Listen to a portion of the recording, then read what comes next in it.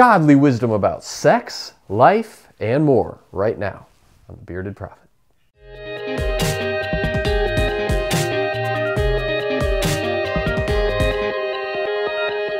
So glad to have you with me today. I was sitting next to someone on an airplane recently. It was a woman who had gotten pregnant as a teenager. So she was a teenage mom, and now her daughter that she had as a teenager was a teenager herself. And so as we talked, I asked this woman, I said, well, what do you tell your now teenage daughter about sex? What do you do when you talk about that? And she had this great analogy. It's so good I want to share it with you. This woman says, I tell my daughter, men are like rocks.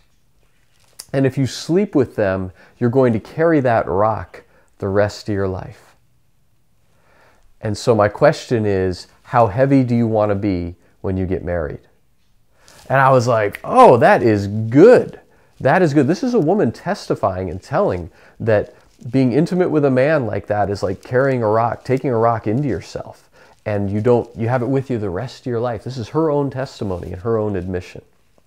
And so I just think that's a great way of explaining things. It should put a little bit of the fear of God into us about our sexuality. And I think that's true for men and for women.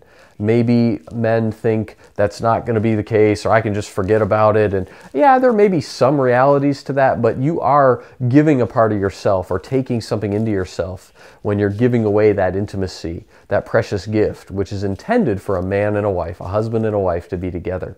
And so I just want to say to you, if you're watching, that lady that was sitting next to me on that plane, thank you for that gem. I'm so blessed to be able to share it with others. And furthermore, I want to say to you, you are made to preach. You are made to teach and to share the gospel and share wisdom with people. There is a strong call on your life, and I know that you got hurt by the church. I know that you got judged, you got mistreated, and have a lot of misgivings about religion. Honestly, I can't blame you, and you're not alone. And some of the videos I talk about on this channel are about the differences between real Christianity and religion in general, or real Christianity and other religions, and just that whole system of religion, which is very often man-made and man-based, versus having a relationship with the living God. And so I'm going to just talk about that for a minute today. That you specifically, and some of you watching, you may be sitting here and you're thinking, I've been hurt by the church. I have been put off or put down by religion. I don't want any part of it. Might be the Christian religion, might be another religion. Really doesn't matter. Religion is not the answer. The whole goal of life is to know and have a relationship with our Heavenly Father and Jesus Christ, our Lord and Savior. Jesus said, this is eternal life, that they may know you, the one true God, and Jesus Christ, whom you have sent. And my friends, you don't need a religion to do that. Yes, I do practice Christianity to a good degree. I certainly attend church and I'm involved in certain religious activities, but that's not my life. My life is knowing God, knowing Jesus, walking and talking with Him like it was at the beginning. And that's why I go back to the beginning. In the creation story told in the Bible, it says God made man in His image, put him together through the soils of the earth and breathed life into him. And then God would walk with Adam in the cool of the day in the garden. That walking and talking relationship is what God still wants for you and for me and for each one of you watching. And so yes, all of us have sinned. We have turned away from God and pushed Him away. We have rejected that relationship. And even if you've never consciously said it, you've been born into a sinful system, you have a seed of sin within you, and just by your own actions, trying to take life in your own hands and do things the way you want. And clearly we've also all broken various laws of God. Thou shalt not lie, thou shalt not steal, thou shalt not covet things that thy neighbor has, thou shalt not commit adultery. Jesus said, if you look at another woman lustfully, you've already committed the adultery in your heart. So please, let none of us think we can stand before a holy, perfect, never sinning God and say, yeah, that's me too, I've never sinned. No, you will not pass that test. God wants to be with you, but we are separated from Him by our sin. We cannot work our way up to heaven. I talk about that a lot. But the good news is that God, who is rich in mercy, came down to us. We could not make it up to him, but he said, I love you so much, I will send my own son, my one and only, my best, Jesus. He will come from heaven, from ultimate perfection, where he has been worshipped from eternity past to eternity future.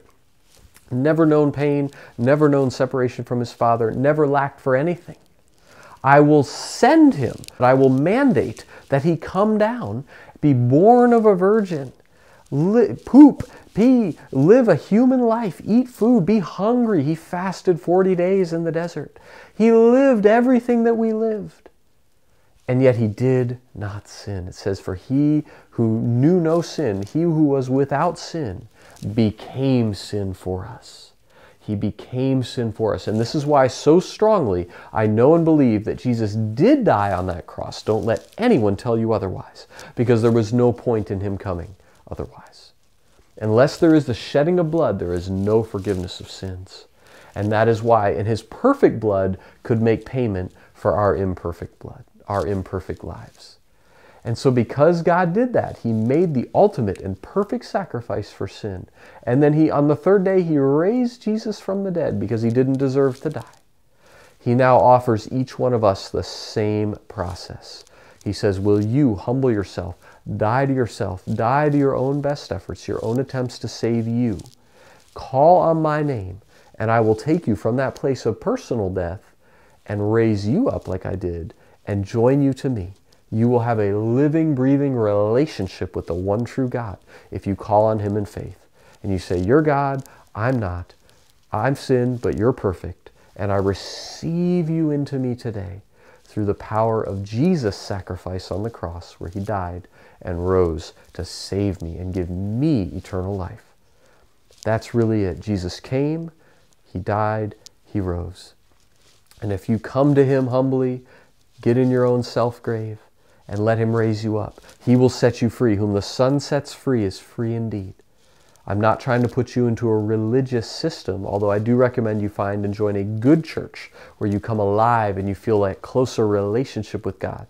And yes, you need to read the Bible and become familiar with more of who God is and what he says. But it's all unto a pleasing father-son, father-daughter relationship. It's not rigid religion of you must do all these things in order to be accepted. I'm already accepted. Real relationship is already adopted, already accepted, loved by God because I've confessed my sins and called on Jesus.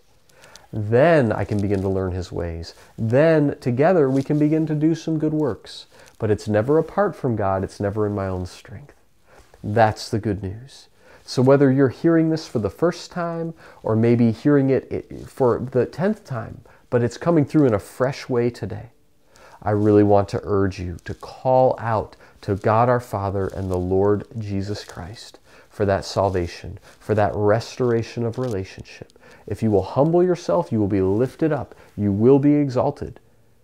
But if you exalt yourself and think, I don't need that, I'm good, I'm all set, you will be humbled, the Bible says. God is extending mercy in this hour. He is a Father longing for you to come home. Will you come to him today?